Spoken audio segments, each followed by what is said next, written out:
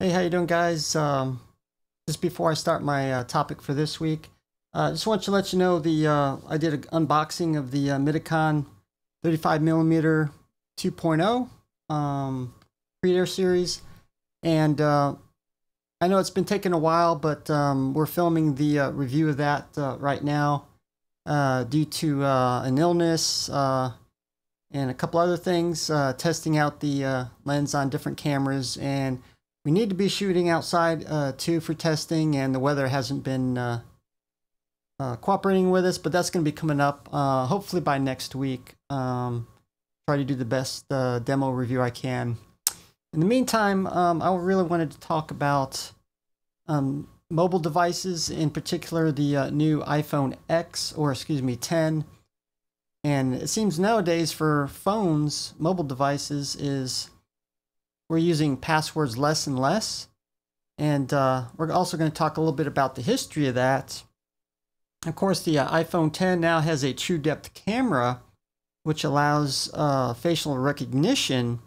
Now, Android came out with this many years ago, but basically it was just utilizing a 2D picture.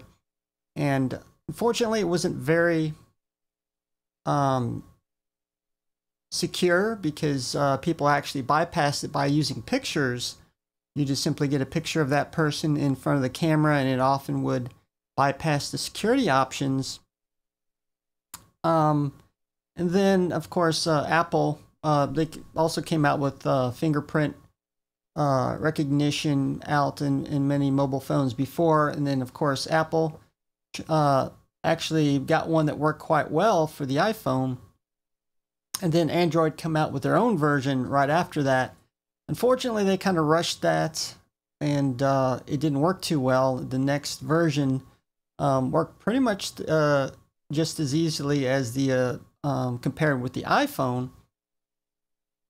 And of course, with this iPhone 10 using the true depth camera, it's a much better version, simply because it takes a 3D representation versus a 2D, and which is much harder to replicate. That's why you have to move your phone when you're calibrating it for your face, to move it all the way around to take a 3D picture using various data points on your face. And then, of course, they tried during their initial testing prototypes, then they used face masks to see if they could bypass the security. And so I thought it was very interesting kind of to talk about this, because supposedly there's speculation that Android may actually start moving back again to facial recognition. Of course, it's competition between Android and iOS, the iPhone. Speculations they're going to move away from this back to facial recognition, but they're, from what I hear, they're actually a couple of years away from actually utilizing this. But supposedly they were supposed to come out with a retinal scan using the cell phone's camera as well. So I was kind of wondering what happened to that. They kind of changed ship on that. But I thought that was kind of unique, just the way mobile devices are getting away from passwords. And of course, passwords are easily forgotten because they have to be changed on a regular basis. And something like a fingerprint, facial recognition, and things like that make it much easier. You don't have to worry about trying to remember it, changing it all the time.